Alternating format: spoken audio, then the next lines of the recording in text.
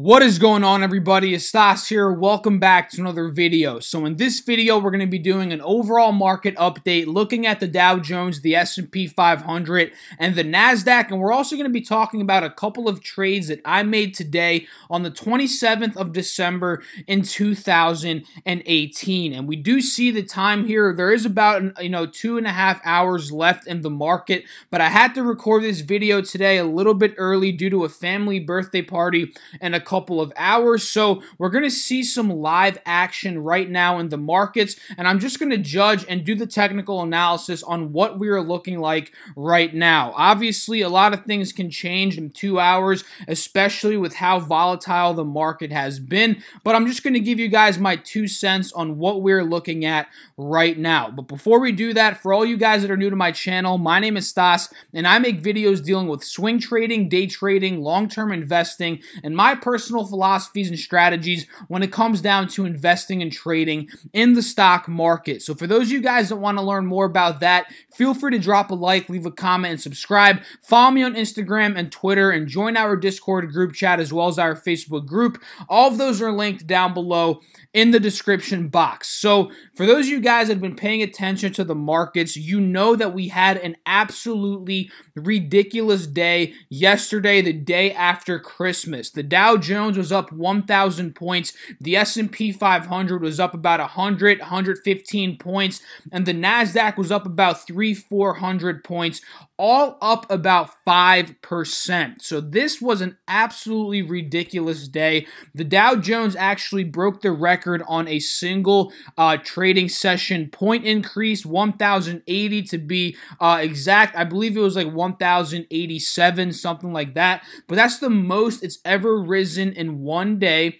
ever in history, in the history of the stock market. So very, very fascinating day yesterday, guys. And in yesterday's trading update, for those of you guys that watched it, I was talking about how today we could potentially see a sell-off due to that massive push up that we saw in the markets. And I always recommend you guys to do your analysis on the overall markets every single day to decide what you're going to be trading. And this is exactly what I did today, and it led to what I ended up trading. So if you recalled in yesterday's video, like I said, we were expecting a sell-off due to the massive push-up. And when I woke up this morning, guys, the futures were down. The Dow futures, I believe, when I woke up, I think I woke up around like 6:30 a.m. Eastern Standard Time, they were already down about 300 to 350 points. This just told me right off the bat, guys, that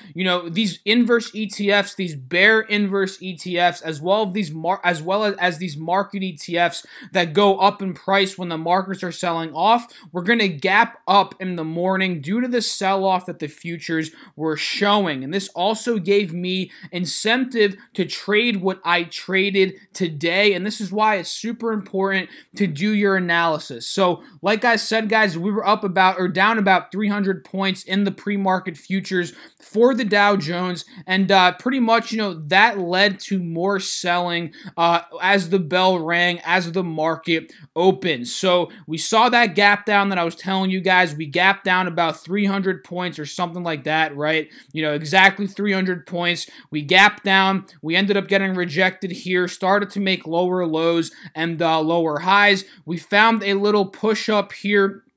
We broke out of the resistance, and we pretty much have been keeping flat for the remainder of the day ever since that gap down that we saw early on. So, like I said, guys, we gapped down 300 points and we fell, another 150 points from this gap down as of right now, 1:45 p.m. Eastern Standard Time. And we also talked about in yesterday's video how, every time the Dow ended up having a good day or a good 2-3 days in a row, push-up days, days, judging off these past technicals, we've sold off to lower lows, and that's what seems like is happening right now. We had that very big push-up day, and now these candlesticks are showing more selling off, obviously. And, what we're going to be keeping an eye on is to see if they actually end up holding above this support from a couple of months back, or are we going to break this one and test the support again at around 21,700. So keep an eye on this, guys. Again, since we're most likely going to close the day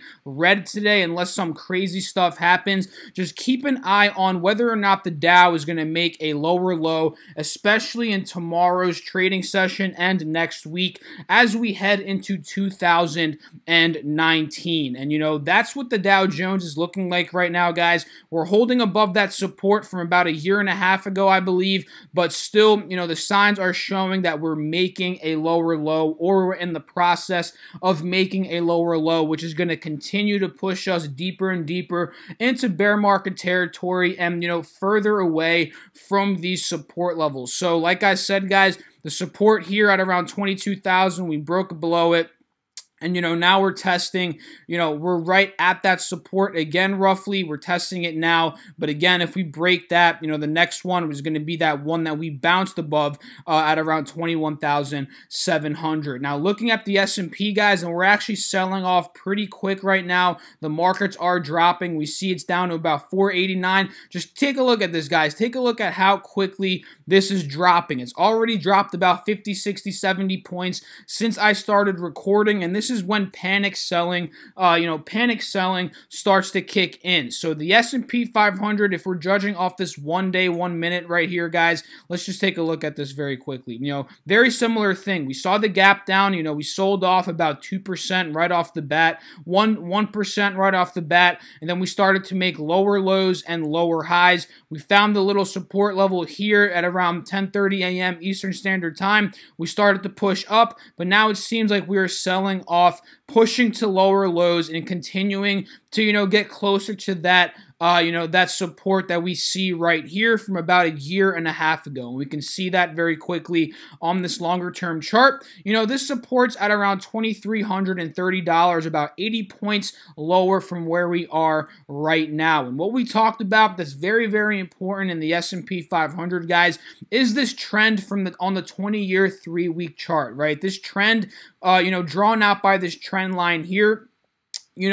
This is a very key technical, point in terms of the S&P, guys. We can see we bounced here on the trend. Here, we bounced here as well. And now we've sold off aggressively from the early October. Obviously, we all know this. And now we're testing that same support, on that trend that we've been able to hold above over the past couple of years if we're judging on this longer term chart. But if we're looking at a little bit closer time frames here, maybe the 3-year 1 week chart, we notice that we are successfully holding above the 180 SMA here, and we are holding above this support that I mentioned at about 2330. So these are very, critical points for the S&P 500. And just like the Dow Jones, guys, this one's in the process right now of making a lower low. It's aggressively selling off. Take a look, guys. It's almost down 60 points right now. The Dow's dropped a little bit more as well, and TVIX is continuing to push up. So what to keep an eye on, guys, is to see whether or not we're going to make this lower low and break below that support here, as well as that trend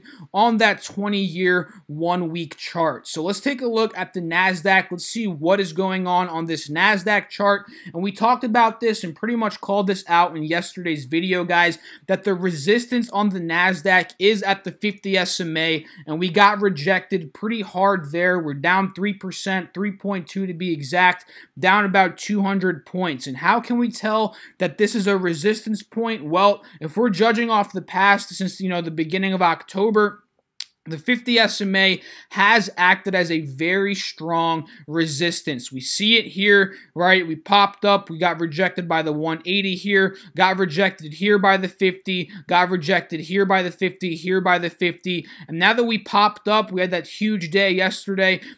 I was expecting to get rejected here again because, again, I was expecting a little pullback today, whether it would be a 1-2% pullback, 3%. And it's looking like we're going to end up finishing off the day day, more in the 3 to 4% pullbacks in terms of the NASDAQ and maybe 2-3%, you know, in the Dow and the S&P. But, you know, this is in the process, again, just like the Dow, just like the S&P, of making another lower low. But we have to test that support at about $6,000 again, right around here, from a couple of months back, or more like a couple of years back at this point, right? A little bit over a year to be exact. And this support was, like I said, at around $6,000 back in October of 2017. So very critical levels right now, guys. The selling off is continuing. We see it's down 61 points now, the S&P. The Dow's down about 545, and the NASDAQ's down about 220 points. So now let's quickly talk about what I traded today, and I'm sure a lot of you guys can tell or guess what I traded, and yes, it was TVIX. So TVIX, guys, had a 18 to 20 point loss in yesterday's session, and just today back up 20%. So we pretty much gained back everything that we lost yesterday and some, right? We noticed yesterday we peaked or opened up at around $81, ended up selling off all the way to $70, guys. About a $13 drop yesterday in TVIX. And literally overnight, we popped up, and now we're up $14 back from where it sold off yesterday. So if you guys were able to buy this dip on TVIX, congratulations, you made a crap ton of money today. Drop a comment, let me know if you guys bought this dip and held overnight, if you were ballsy enough to do that, right? Because with the markets being crazy volatile, you know, holding stuff overnight, especially ETFs, it's kind of risky, guys. It's kind of a dangerous ordeal, but if you were able to do that, you know, you capitalized pretty well on that opportunity in today's session. But let's just talk about what I did today in terms of TVIX. I traded this one in and out on 2 separate occasions. I ended up taking my profits the second time about an hour ago. I put it in the group chat when I took my profits. It was at about $83, I believe, 10 cents. I just took the profits again because when an ETF is reaching a resistance, I usually take my profits if I see it struggling to break out to make a higher high. And exactly, that's what ended up happening here. We popped up here. This was the new resistance. We sold off, right? We popped up here to $83 roughly, right? And we had trouble breaking out of there. So that told me as the trader that these candlesticks are looking to get rejected here, consolidate, and potentially curl back down. So I just took my profits there to be very safe. And to tell you guys where I ended up entering on this position on the second go around was right around here on the bounce on the 180 SMA. So we noticed the S&P was selling off at around this time at 11 o'clock, right? And that's when this started to rise back up. And I got in at around $81.25, added a little bit more money at $82, and I held this one through all the way back up to here. So my average cost was at around $81.60 up to about $83.10, and this trade on TVIX got me about a 1.8 to 2% profit. And my first trade on TVIX, this one was a little bit bigger in terms of profit. I got in on this little pullback here from $80 all the way down to $78. We held that same support that I was able to recognize on my second trade in TVIX. We started to push up in terms of this ETF, guys. The S&P was selling off pretty quickly at this point. I got in at around $79.60, ended up adding a little bit more money at around $81, bringing my average cost to, I believe, around $80.45 to be exact with you guys. And I ended up just taking my profits on this one right around here at about $82, and I believe it might have been like 35 cents to be exact with you guys. And this was about a 2.2% profit. So on the day, guys, 2.2% plus 1.8, roughly a 4% day for me today. And, my daily goal is anywhere from 3 to 5%. Do I hit this every day? Absolutely not. In yesterday's trading video, if you guys watched that, I only made about 0.5 to 0.8% yesterday. Very slow day for me, but like I always say, guys, profit is profit, and I'm very happy with whatever amount of profit I'm getting as long as I'm keeping it consistent, consistently profiting, and consistently growing my account while minimizing my losses. Minimizing your losses is very, very important, guys. Setting stop losses is super important. In yesterday's video, you saw I was trading DWT, and that one dropped 25% in a day. If I didn't set a stop loss, which I did, I would have lost 25% on my position rather than 1.5% like I did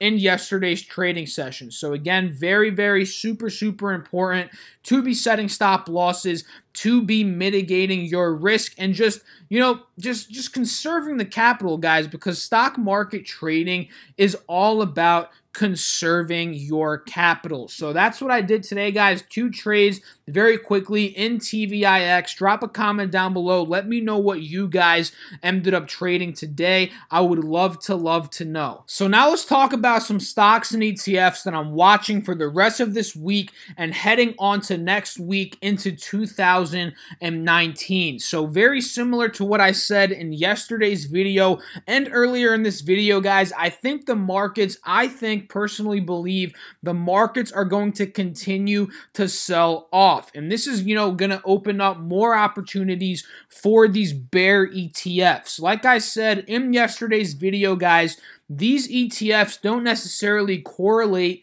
to the overall markets, but we noticed that when the markets have been selling off aggressively, they've been doing very well, like DRIP, DWT.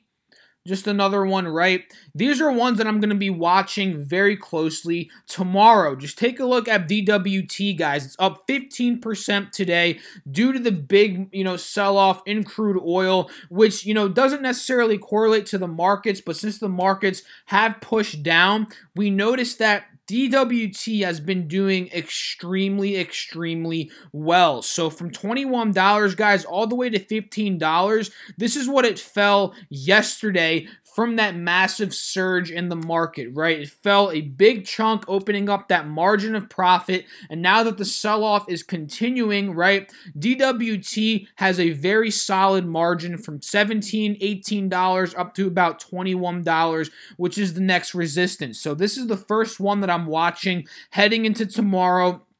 LABD is another one that's looking very good. We had a big sell-off yesterday, obviously, due to the surge in the market from $62 all the way down to $46. That opened up the margin of profit. We're holding above the 50 SMA, and we're pushing up in price as of right now. So, again, if this sell-off continues into tomorrow, LABD can be a very good play. DWT is going to be a very good play as well, and I'm liking DRIP very much right now too, guys. We pulled from set 27 down to about $17. Ridiculous drop. I think it fell about 30% yesterday, and we're holding that 50 SMA very nicely on DRIP right here. So if we do end up selling off more tomorrow, guys, DRIP is going to be a very good play from $20 back up to the resistance at about, $27. Am I saying it's going to recover all of that? Absolutely not, guys. We can't really